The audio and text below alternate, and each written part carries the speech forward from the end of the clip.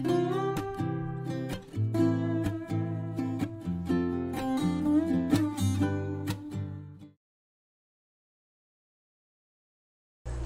everybody, in this video I'm going to show you how to boost the moisturizing property of your skincare product using 2 ingredients. A lot of you have been asking me, should I use sodium lactate, should I use if you are making all skincare products, I'm going to recommend 2 humectants to you that will boost the moisturizing property of your product. The first humectant I'm going to recommend is natural betaine that I talked about in my previous video. Natural betaine, a very powerful humectant, very solid. When you use that 3%, okay, powerful.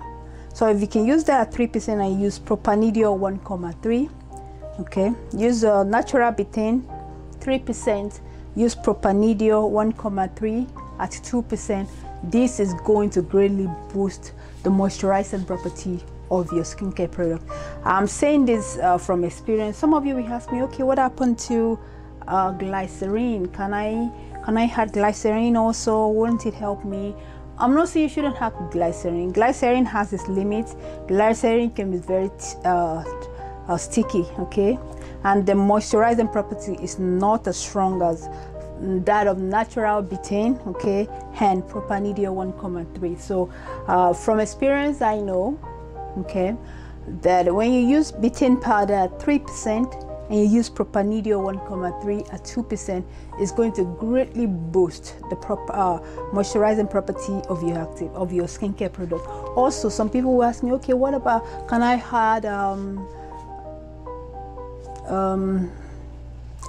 what do you call it, vitamin B5, you know? Can I add panthenol, stuff like that? Can I add hyaluronic acid? You don't have to add all of this to boost them, you know. Sometimes new formulators, they do use too many actives and it doesn't really help them.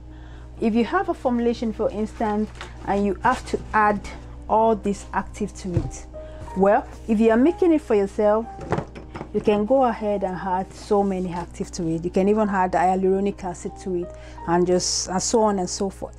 But the issue is when you have too much conflicting active in your formulation, it can really affect your formulation. So keep that in mind. If you had natural betaine, Propanediol, I see some formula, and just looking at it, you will know that it's a trial and error formula. The more the active you had, the chances of conflict, okay, they can even conflict each other and even cause irritation for your customers. So if I were you, I want to formulate a lotion or a toner, for instance, I don't have to use all of this.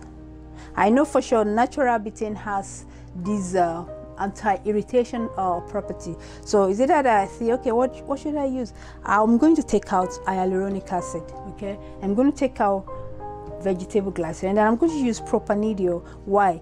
Natural betaine is a powerful anti-static ingredient, conditioning ingredient, moisturizer, humectant, loaded, and this is with evidence, with clinical trial. And Propanediol has something, is a humectant that's not sticky, okay? It's not sticky, and also, apart from not being sticky, it also boosts the property of your preservative. So why not help myself with these 2? Okay, and just leave the rest, because these 2 are powerful enough.